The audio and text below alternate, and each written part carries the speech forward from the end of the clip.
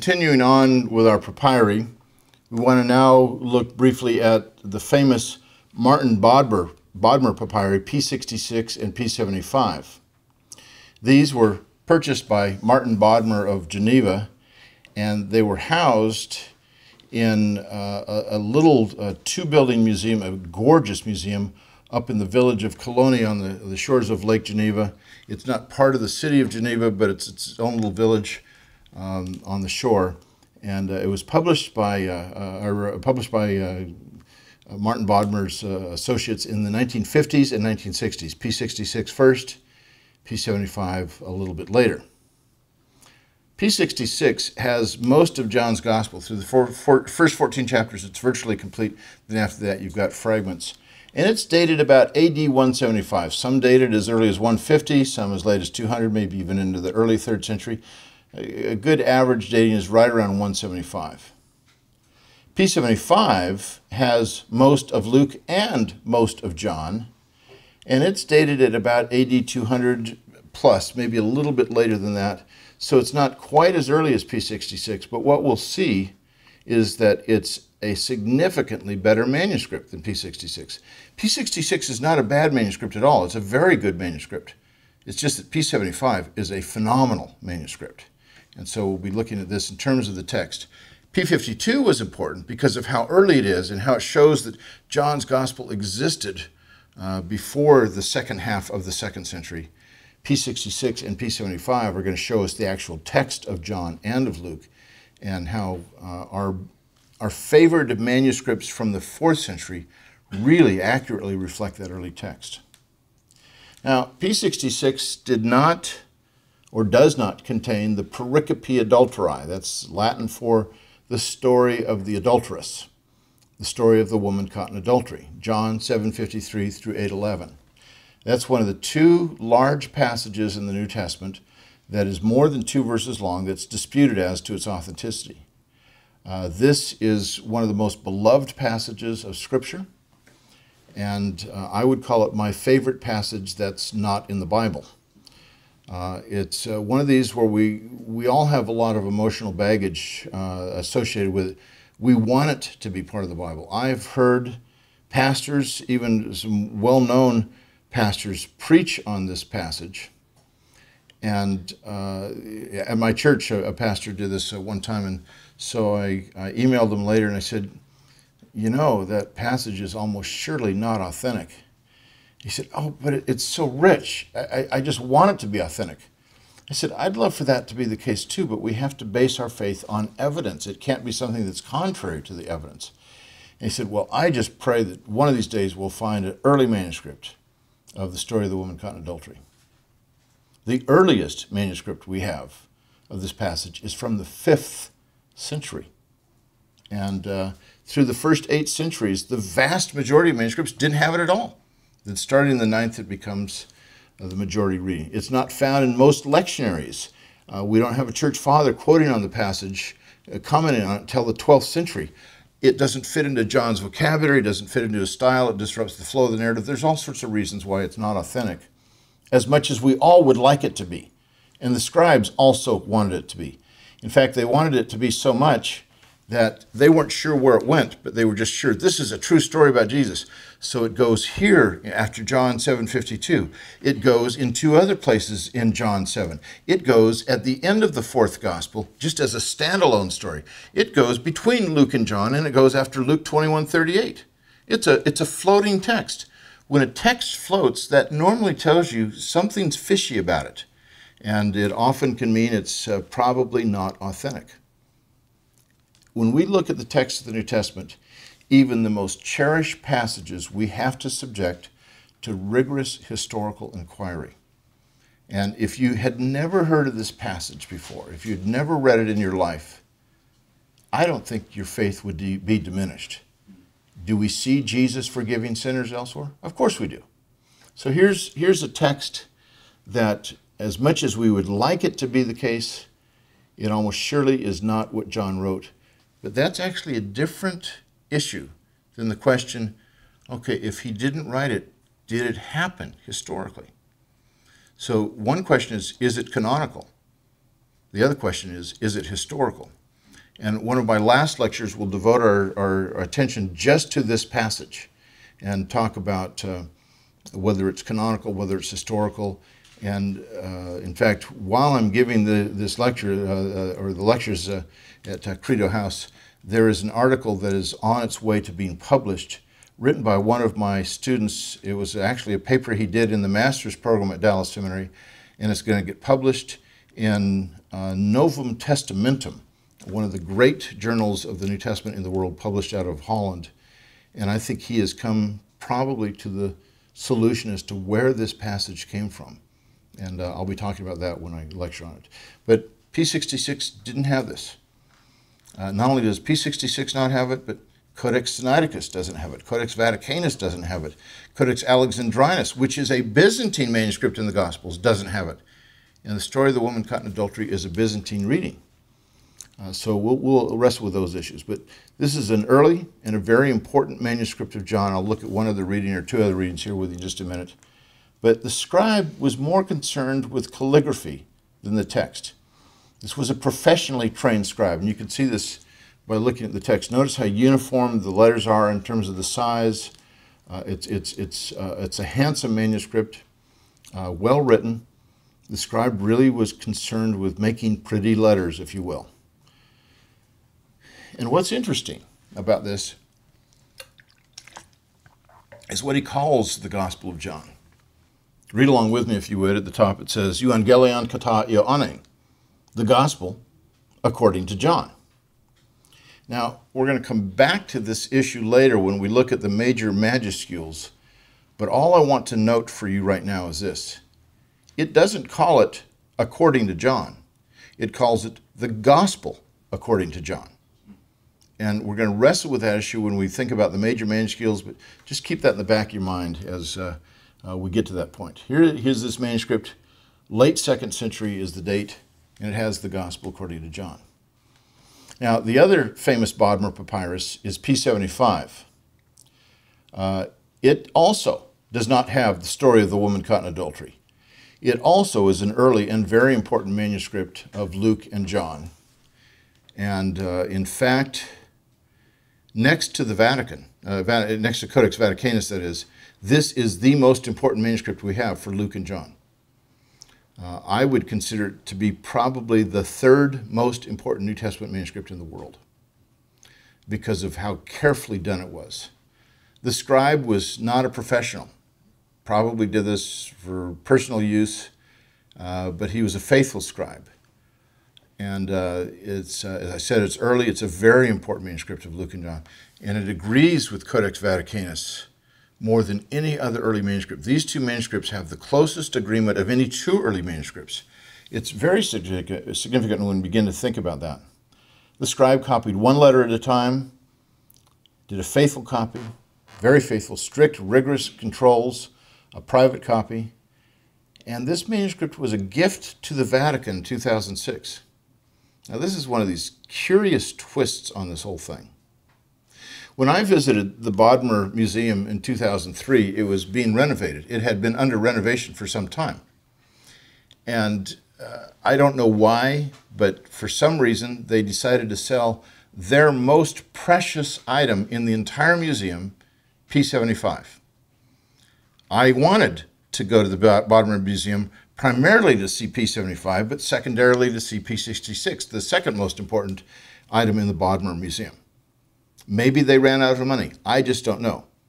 But they sold this manuscript so that they could renovate the museum further.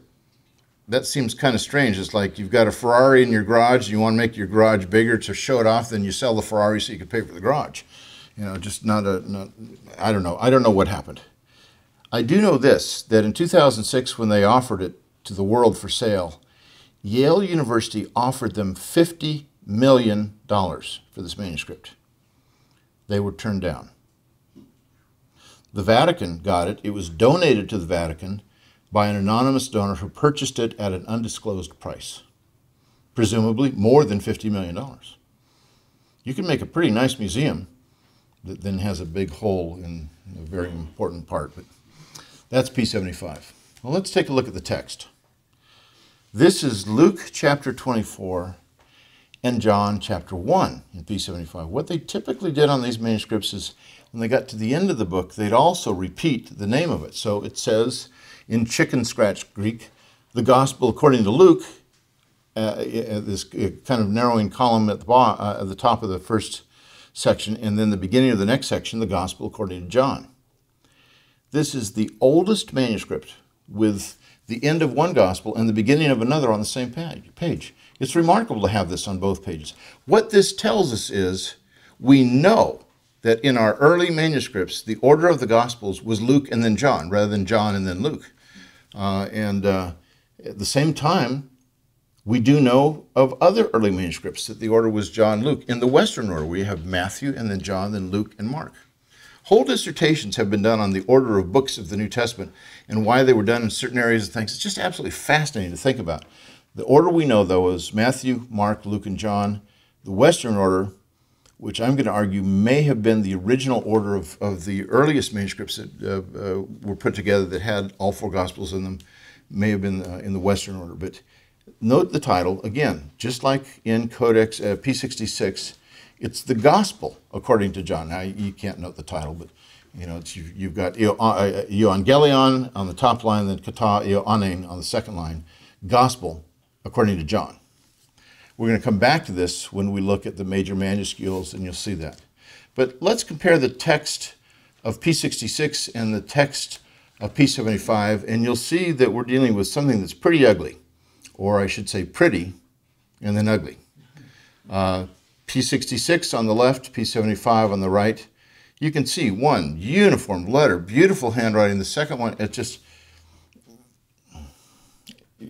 okay, but it's sure nothing to write home about, except for the quality of the text, which is magnificent.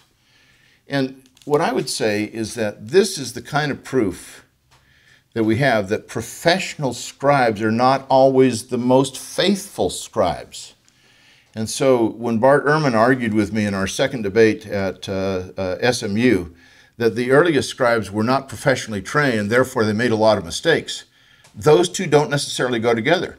P75 was not a professional scribe, and yet he's one of the most careful scribes we have of all of our New Testament manuscripts. There are 17 early papyri, in fact, that are not professionally done, but have a very, very good quality text. So there's no direct correspondence between the quality of a scribe's professional training and the quality of his text. Those two things are hit and miss. Now, I want to talk about a textual problem, one last textual problem. We've talked about the title, we've talked about the story of the woman caught in adultery, and then we're going to look at this one textual problem in John chapter 1. And then I'll summarize on all the papyri for us. In John chapter 1, verse 18, in the King James Bible, it says, "No man hath seen God at any time. The only begotten Son, which is in the bosom of the Father, he hath declared him." I should note this, that in the original King James, the word him at the end is put in italics. I'll talk about that in just a minute, but just keep that in mind. Then the Net Bible, a modern translation that I was the senior New Testament editor for, says, "No one has ever seen God. The only one, himself God, who is in closest fellowship with the Father, has made him known." Now, besides the modern translation, and especially the changing of only begotten to only one, it's the same Greek word. It's just that translators today feel that that Greek word probably means the unique one rather than the only begotten one. The only other difference here, really, is in the Greek word after begotten or only one. Is it Son or is it God? And those two words are what's at debate here. The King James has the only begotten Son. Do we see the only Son, the monogenes huios is what it is in Greek, in John's Gospel? You bet we do. We see it again in John 3:16. John uses this. It's one of his favorite terms. Do we see monogenes theos, the unique one, himself God, anywhere else in John's Gospel? Nowhere else in John's Gospel does it occur. Nowhere else in the New Testament does it occur. So the question is, what is likely to have happened here? Did the scribes change son to God when nowhere else in the New Testament do you have that expression? Or did they see God in the text and say, wait a minute, that's not what I'm used to, and change it to son? I take it that the second thing is exactly what happened. Now, when you actually look at the manuscripts, what's significant is that P66 and P75 and other early Alexandrian manuscripts, although these are our earliest ones for this passage, have the unique one, or the only one, himself God here. That suggests that that's what the original text says. Now, I mentioned to you a little bit earlier about him in italics. The King James Bible follows, this is not related to papyri, so it's free, it won't show up on the exam, but it's just kind of fun stuff to know. It follows the tradition that was started with the Geneva Bible in 1560 of putting words in italics that were not in the original language.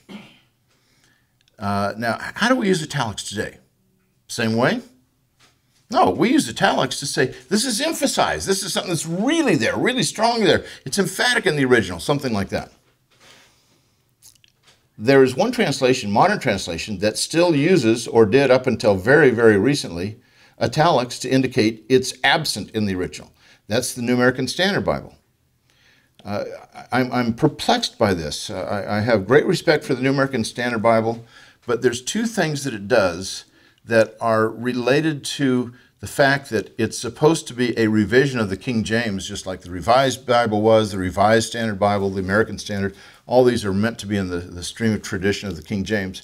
One of them is it puts words in italics that in our modern lingo probably should be put in brackets instead. And the other thing is it begins, each verse starts its own new paragraph. It indents it.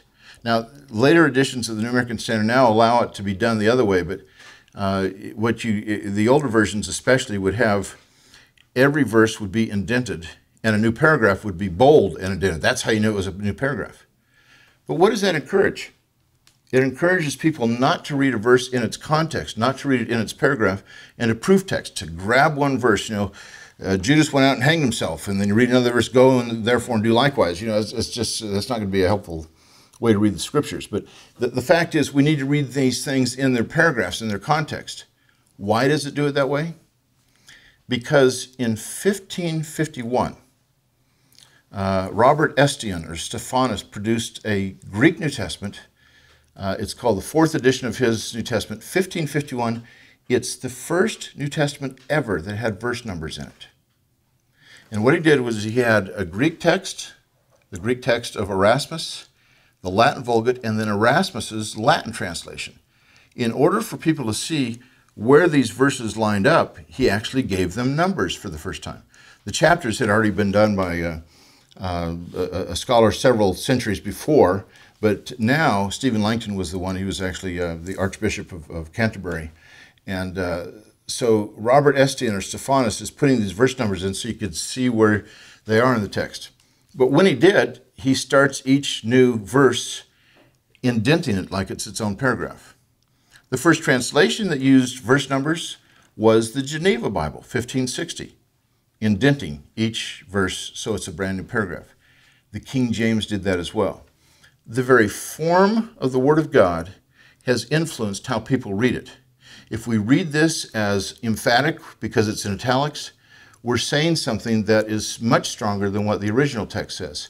If we're reading these verses in isolation rather than within their own paragraph, we're wrenching them from their context and making claims that perhaps we need to back off on at times. So the form of the Word of God has influenced how it's been interpreted. So that was all for free, but here's the basic point to stress here. I take it that these early papyri represent the original wording of John 1:18, and they are saying himself God. It's the word theos.